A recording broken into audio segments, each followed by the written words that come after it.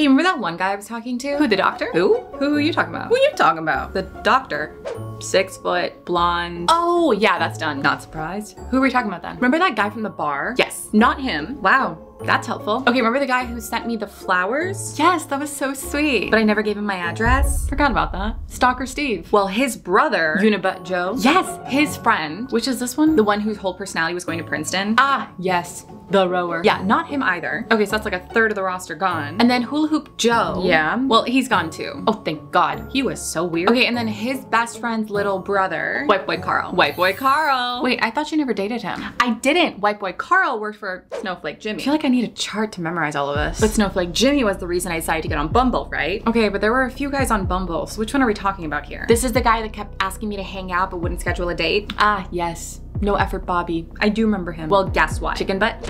Sorry, continue. Let's try that again. Guess what? Oh my God, what? He sent me a pic. Like a dirty pic? Yes and no. This is a yes or no question. Did he or did he not? Well, he sent the pic, right? So you have informed me. Well, it was like this. Okay. But his hand covered. Huh? So it was more than you would want to see, but less than you could see. Eh? Oh my God, it was an indecent pic. Wait, wasn't this guy like an athlete? Rugby player. Oh, but it was unsolicited. Like 3 times. Oh. So I blocked him. I like how the nickname No Effort Bobby didn't raise any red flags, but this did.